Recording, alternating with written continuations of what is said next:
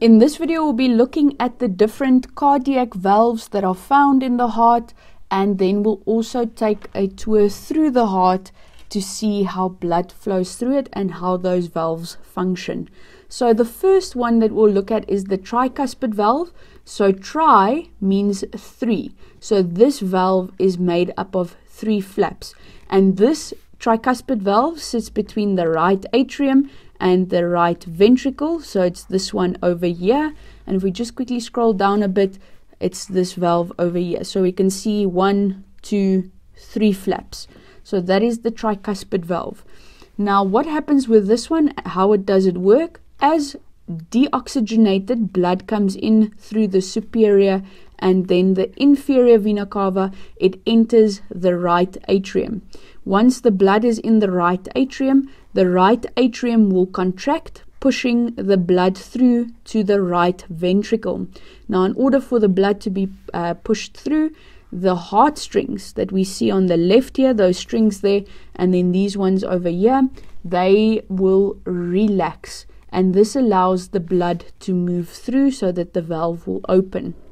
Now the blood is in the right ventricle, and the heart will contract once again, so the ventricle will contract, pushing the blood hopefully upwards and not into this right atrium again, and this is prevented with the valve flaps closing, and they close because of the blood pushing up against them.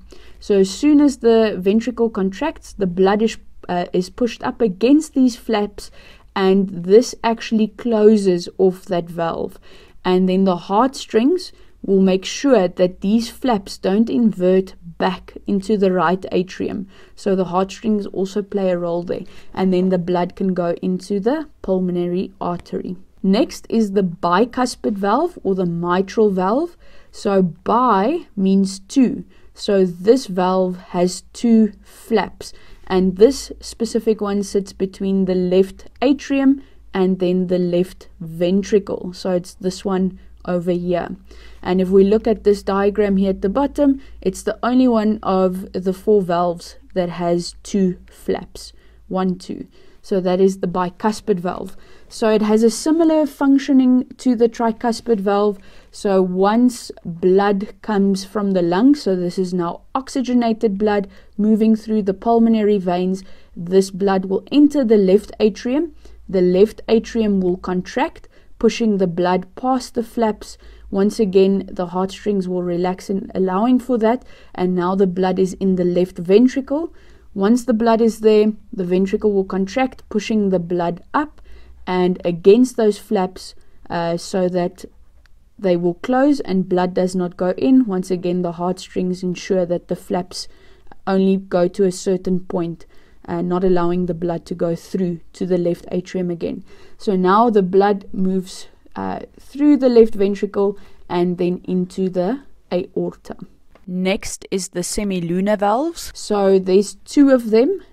The first one sits in between the right ventricle and the pulmonary artery. So thus that one will be named the semilunar pulmonary valve, relating to the lung, going to the lung through the pulmonary artery.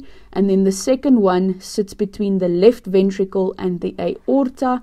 Thus this one will be known as the semilunar aortic valve. If we look at this diagram here at the bottom, you'll see that they also have 3 flaps. So it looks similar to the tricuspid valve, but they are a little different. So they have a half moon shape, and then they also have membranous sacs. So if we look at this diagram here, you can see that they have this half moon shape, and then they've got these membranous sacs. So what happens when the right or the left ventricle contract? It pushes the blood past that valve, so blood passes through, and then these valves flaps are pressed flat against the artery walls. When the ventricles relax, when these guys relax, it means now that the right and the left atriums will be contracting. Atria will be contracting.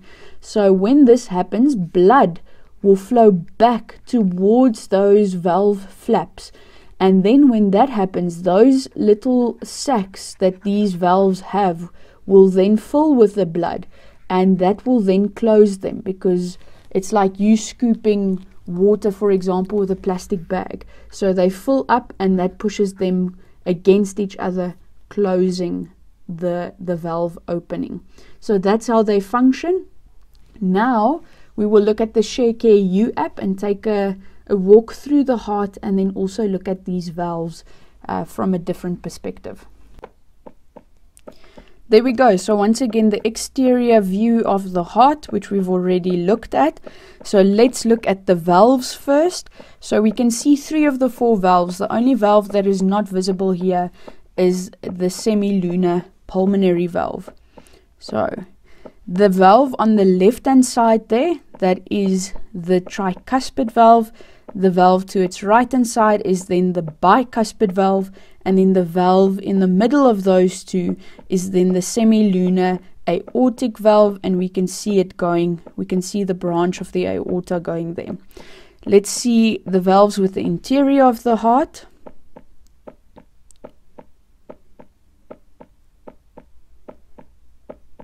There we go.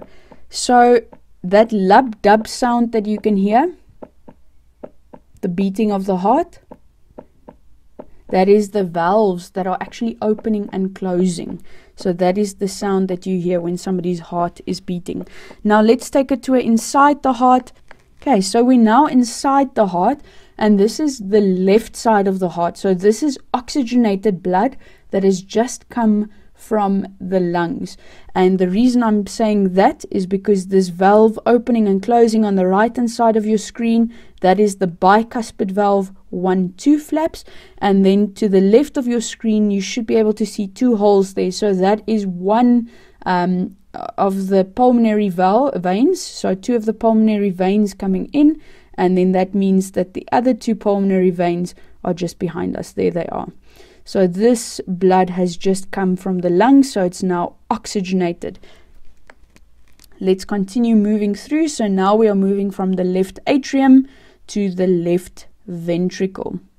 So now we're in the left ventricle, and we should be able to look back now at the bicuspid valve and the heartstrings. You can see the heartstrings there, those white portions pulling on it, and that means that the valve to the left hand side is now the semilunar aortic valve. Almost looks like a parrot's beak. So now we're moving from the left ventricle into the aorta, and if we just look back at this valve, so you can't see it as well with this demonstration, but obviously as blood moves through and then the ventricle relaxes again, the blood will fall back and push against these flaps because they've got these membranous sacs, and then the blood actually closes these valves.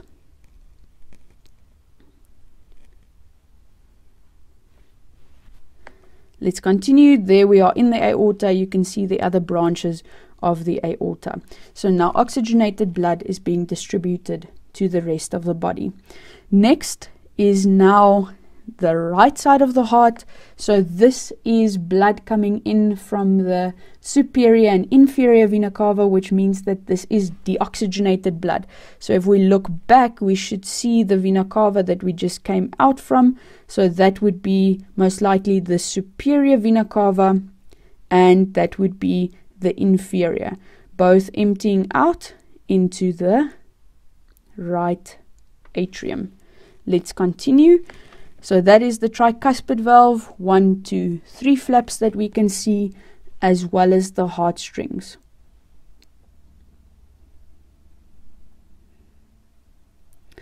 Now we are in the right ventricle, and we will look back at the tricuspid valve with the heartstrings, which means that the valve on the right hand side, which we'll be moving through now, is the semilunar pulmonary valve. So deoxygenated blood is now moving from the left ventricle into the pulmonary arteries, where it will be going to the left and the right lung, which means that if we get to the front here, we should be able to see 2 branches. There we go, left and right lung, and we will go to one of the lungs. there we go. I hope it was helpful seeing the blood move through the heart as it just did. Remember to like and subscribe to stay up to date with any new videos that are posted.